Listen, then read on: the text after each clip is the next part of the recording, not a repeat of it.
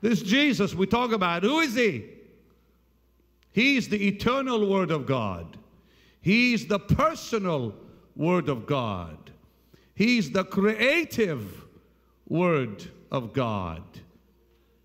The Bible tells me that He's the life-giving Word of God. He's the light-giving Word of God. But more than that,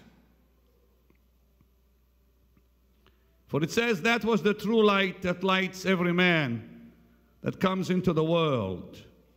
Not only is He the light-giving Word, He's the illuminating Word. He's the one who reveals you to yourself. You see that God Almighty reveals His Son in this amazing portion of Scripture. He's eternal. Jesus is eternal, the eternal Word. In the beginning was the Word, and the Word was with God, and the Word was God. That to me reveals the eternal Master, whom we call Jesus. Jesus, the Son of Mary.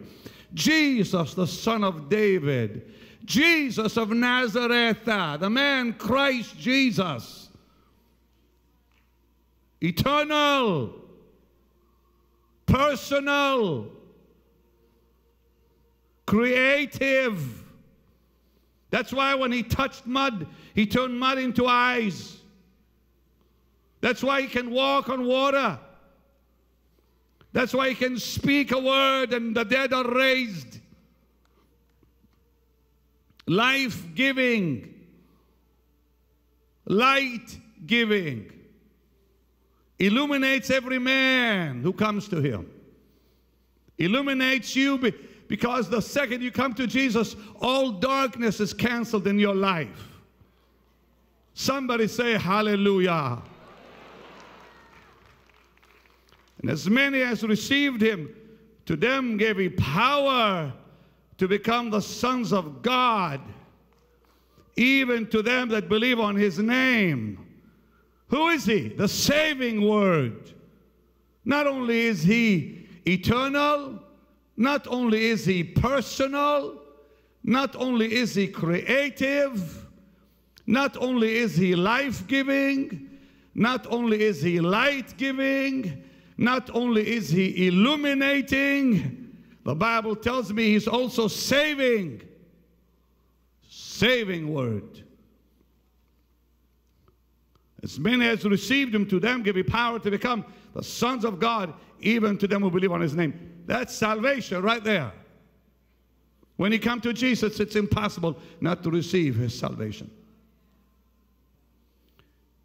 Of His fullness have we received grace for grace. Every time I read this, I see Him as the gracious Word. There are 7 revelations in just those few verses of Scripture. He's the gracious Word of God. For the law was given by Moses. Oh, this is marvelous. But grace through Jesus. But I want to finish with this one, and I'm going to put it last, even though it's mentioned earlier. And the Word was made flesh and dwelt among us, and we beheld His glory. The incarnate Word. The man Christ. Eternal, personal, creative, life-giving, light-giving, illuminating, saving, gracious, and flesh. The man Christ Jesus. When they saw Him, they were amazed. He's the man Christ Jesus.